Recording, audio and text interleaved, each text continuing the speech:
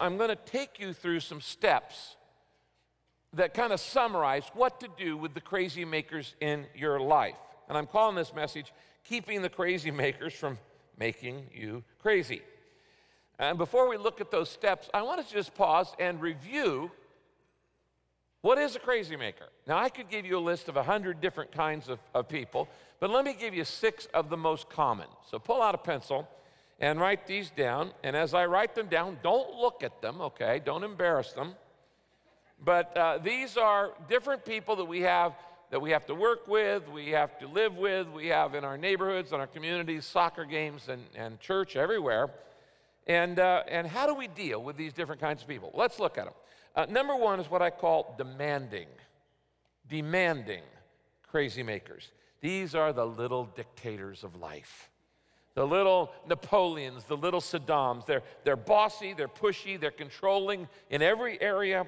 They're intimidating. They dominate every conversation. They turn every conversation into a power struggle. They make unrealistic demands on your life, on your time, on your schedule, and they just push, push, push. They are demanding, and it drives you crazy.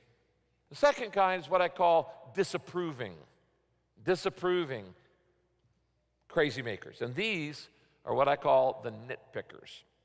And they are picky. They are highly critical. Your best is never good enough. They always want more. They tend to be negative. They tend to be judgmental. They are unpleasable. They're perfectionists. And they love to point out your mistakes.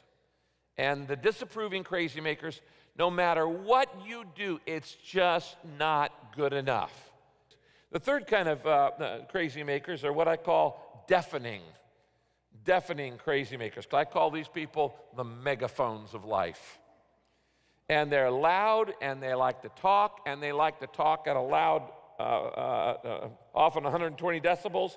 If you get a megaphone on the phone, you're not going to get off for at least 15 minutes because they just keep talking and talking, and they talk you into surrender. Number 4 are the destructive crazy makers, the destructive crazy makers. And these are the people who have uncontrolled anger, and I call them the volcanoes. They blow up and they explode, and when they do, it leaves scorching hot lava burning everything in the path. If you have a volcano in your life, you tend to walk on eggshells part of the time.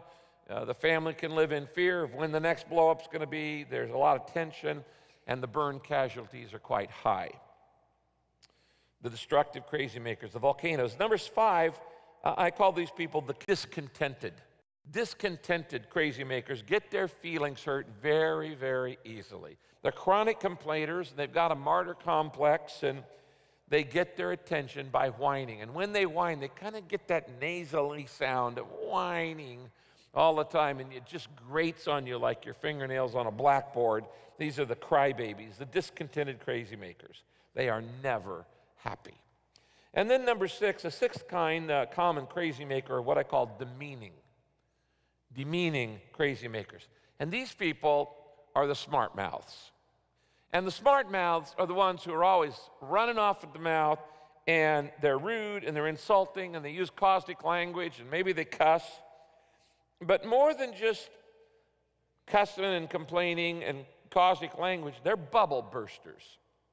They like to bust your bubble. They like to tear your dream down. They love to deflate you. They love to tear you down. They get particular joy in telling you how you don't measure up. And they can be disrespectful, and they can be petty, and they can be mean. And these are the smart mouths. And by the way, people who are rude all the time, they're rude because they have enormous insecurities. The more insecure a person is, the more rude they tend to be. Now, what I want to do this weekend is I want to take you through a summary of verses of what the Bible says about how do you deal with these kind of people in your life. And I'm going to give you 6 steps.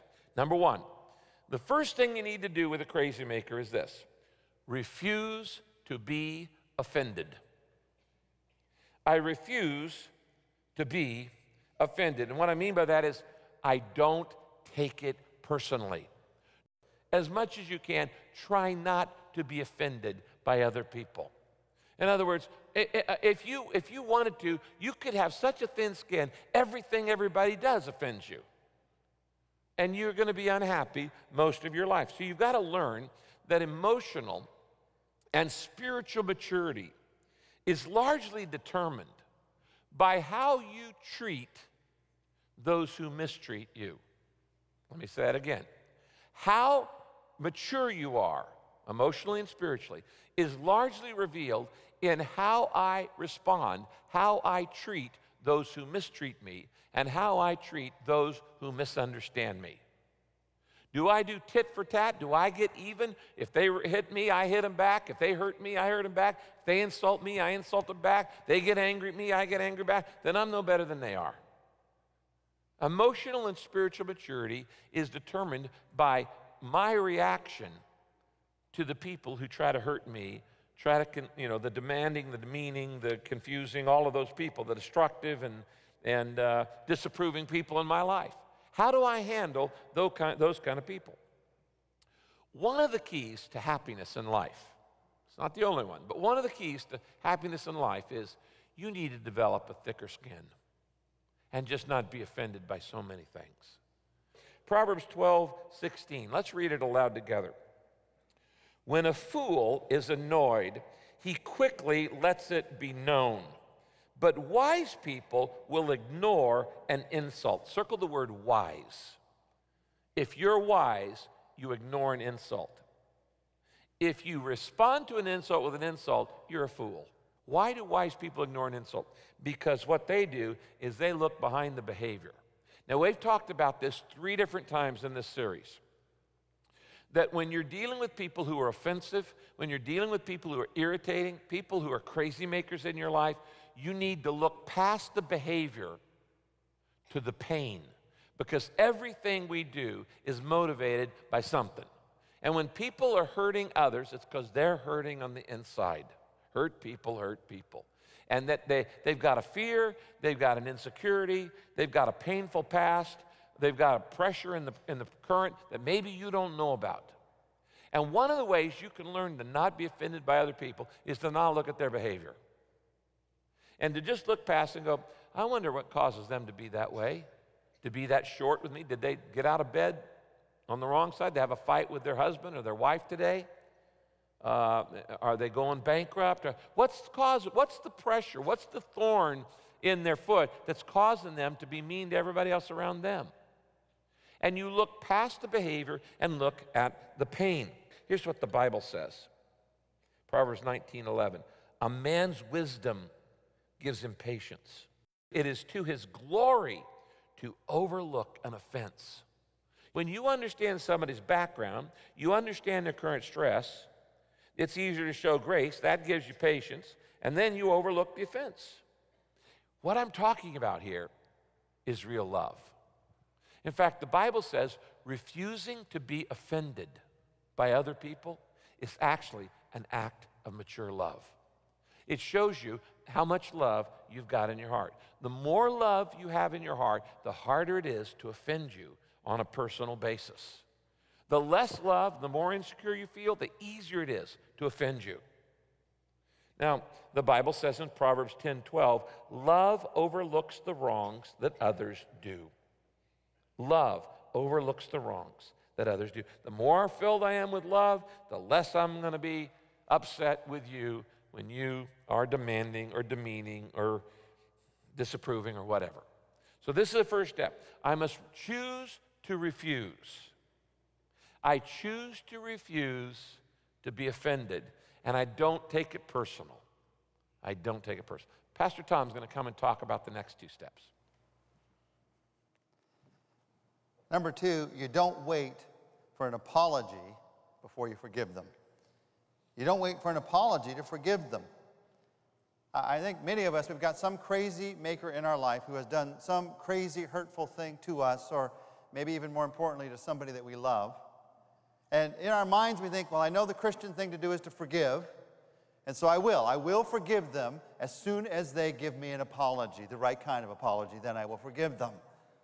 The problem with that is you're still holding on to the hurt.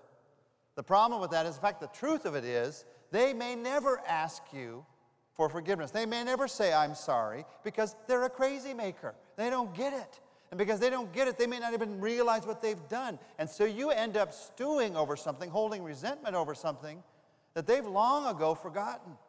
And it's eating you up inside. Never hold on to a hurt, because resentment tears you up. Resentment, they don't even know about it. It's not hurting them, it's hurting you. Resentment is like you drinking poison, hoping it's going to kill them. It doesn't work. It never will work. So you just say, even before anything else happens, I'm going to decide right now. I'm not going to wait for this to happen or that to happen. I'm going to decide right here, right now, maybe even tonight. I'm going to forgive them. Look at this next verse in the outline, Luke 23:34. He's hanging on the cross. And Jesus says, Father, forgive them, for they don't know what they're doing. They don't know what they're doing. Not everyone who is a crazy maker in your life, who bugs you, who even hurts you, realizes what they're doing. Oftentimes, they're responding to their own hidden pain, and they don't know that they're hurting all these people around them. So what do you do? I remember a verse like the next one in your outline. Colossians 3:13 says, you must make allowance for each other's faults and forgive the person who offends you. Remember, the Lord forgave you, so you must forgive others. That phrase, make allowance, is the Greek word aneko. It means to bear with, to endure, to be tolerant. Basically, it means cut people some slack. You want people to cut you some slack, you cut them some slack. Jesus said, blessed are the merciful, for they will receive mercy. I want God's blessing in my life, in your life. And one of the ways that you receive that is by being merciful. And it also keeps you from being torn up by resentment. So you don't wait for an apology to forgive them. Then number 3, refuse to gossip about them. Proverbs 17:9 says, disregarding other people's faults preserves love, but gossiping about them separates close friends. Now, what's gossip? One definition is gossip is sharing information with somebody who's not a part of the solution or a part of the problem. They don't have nothing to do with it, but you bring them into it so you can feel better about yourself. Let's just be honest about it. Gossip, in its essence, is a form of retaliation. You're getting back at them without talking to them, but instead you're talking about them behind their back. And it is incredibly destructive. Gossip is incredibly destructive to churches. It's incredibly destructive to families. It's incredibly destructive to businesses. It's destructive to your life. It tears you up. It separates the closest of friends.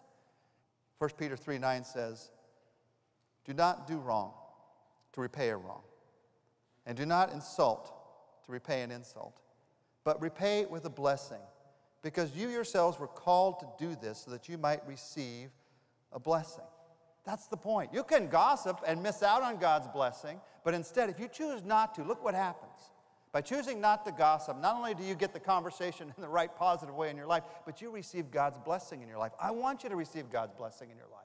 And one of the ways we do that is by saying no to gossip.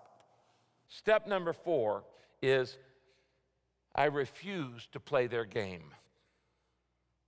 After I've done these other things, I refuse to play their game.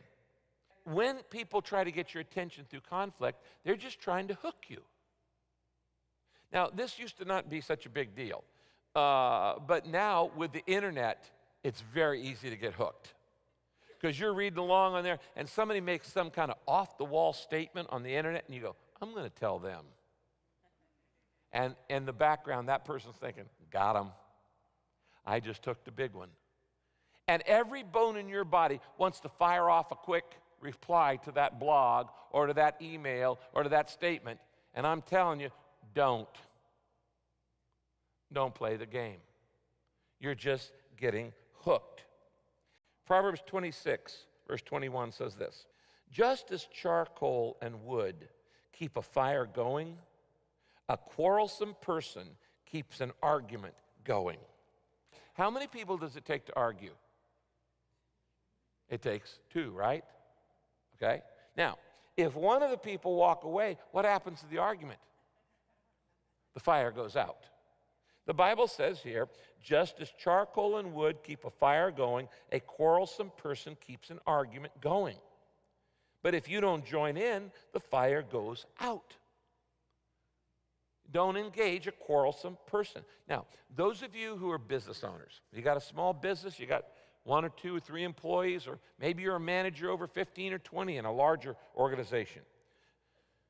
Most people have no understanding how badly disharmony among a staff destroys productivity.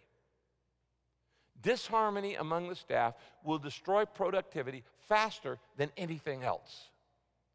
And so if you are an employer, you need to fire quarrelsome people quickly. It's like get the bad apple out of the bunch quickly.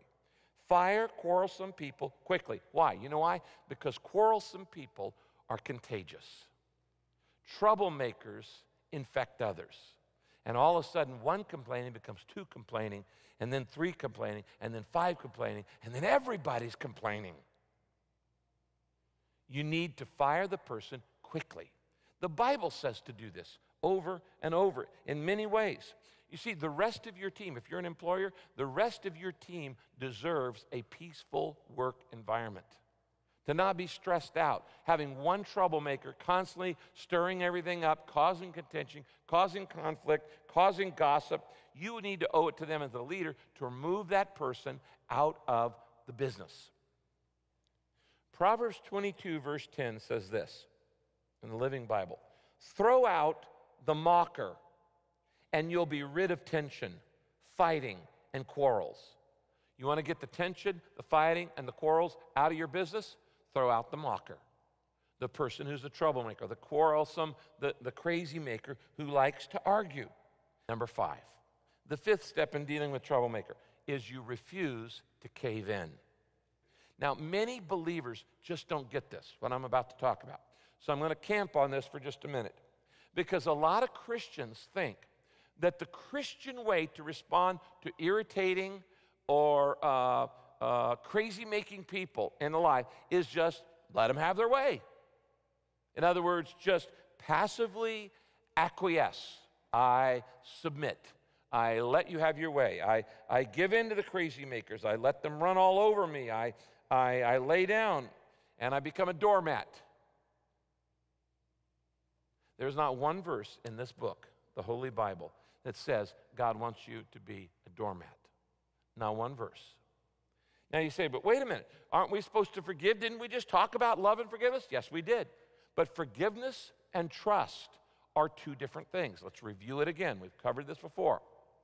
Forgiveness is instant and it is by grace.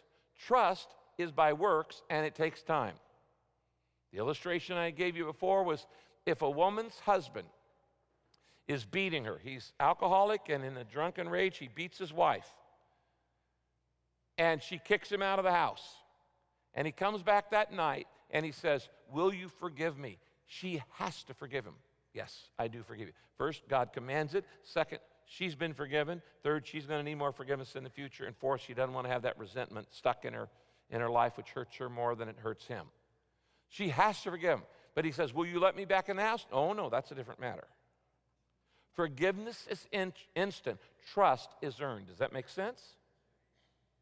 The Bible teaches us not to cave in to crazy makers. 2 Corinthians 11:20 says this, you let people make slaves of you and cheat you and steal from you. Why, you even let them strut around and slap you in the face. That's the contemporary English version. Let me read the same verse in the NIV, New International. Paul says, you guys in Corinth, you even put up, he says, you just put up with anyone who enslaves you or exploits you or takes advantage of you. He says, you just put up with it. What are you thinking? Or pushes himself forward or slaps you in the face. What is Paul saying? God does not expect you to be a doormat. That is not a Christ-like thing. Paul wrote the book of Galatians for this very problem. Paul started a church in an area of Greece called Galatia. And after he left, some of these crazy-making, religious crazy-makers, these Judaizers, these Pharisees came in and said, oh yeah, you know everything Paul taught? That's right on about grace, but you need to add these things. You got to keep this rule and keep this law and keep this rule, and you got to do this tradition, you got to do this. And they loaded people down with so many do's and don'ts, they were suffering and suffocating from the load of legalism.